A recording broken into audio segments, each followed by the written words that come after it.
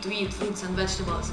So we were talking about water, and it's important to understand that our body consists 70% of water.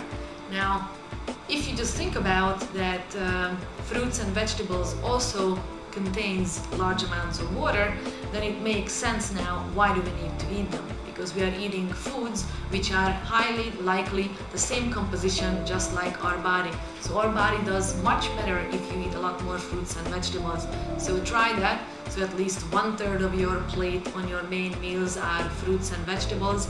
And I even actually say that you can have 1 piece of fruit, or if you're a large person, 2 pieces of fruit after you had your water, you have your fruit, and then you have your meal, which is some sorts of vegetables, some sorts of a little bit of rice or bread or pasta or potato, and your palm size of a chicken, fish or meat.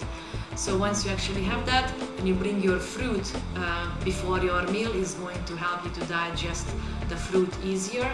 Because if you eat it after the meal, which is, I know it's a tradition in a lot of cultures, then it will sit on the top of it, it will be just keep rotting there. So it will be much easier to digest, so you will feel much more lighter, not to mention that it will fill up your stomach, so you eat much less and you much slower.